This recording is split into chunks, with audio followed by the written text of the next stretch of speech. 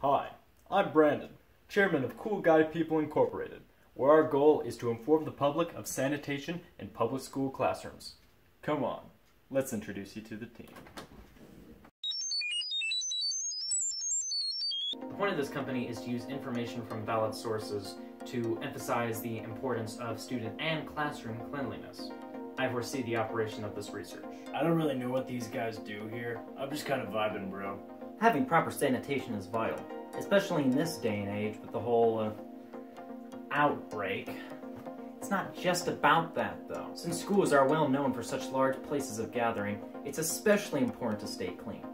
Poor sanitation can result in a lot of problems, body odor specifically, that can deprive from the learning environment. A lapse in personal hygiene in schools is usually the result of anxiety, which can be very common among students. We're just trying to inform the public of these problems, not necessarily enforce change.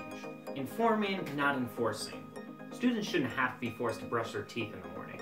Personal hygiene is a skill students should know by now.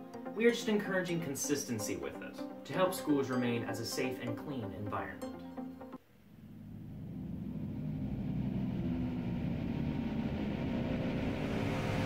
This doesn't just apply for the students.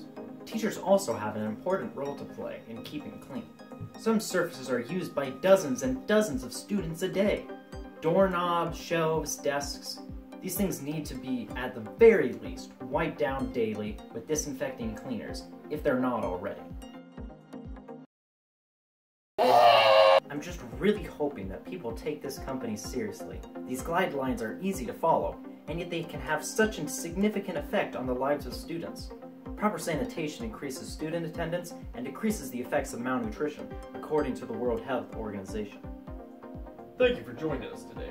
We hope that this short documentary has cleared up any questions or any accusations that you might have had about our company. This just goes to show that us big companies don't have anything to hide.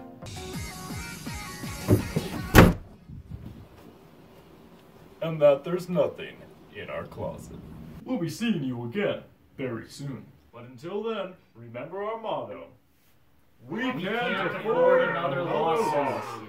No employees at Cool Guy People Incorporated were associated with the events that occurred on August 31st. Cool Guy People Incorporated is in no way involved with the deaths of 3 government officials on the 7th of September, 1984. Any insurance claims made against Cool Guy People Incorporated will be registered as soon as the entire facility has been completely bleached.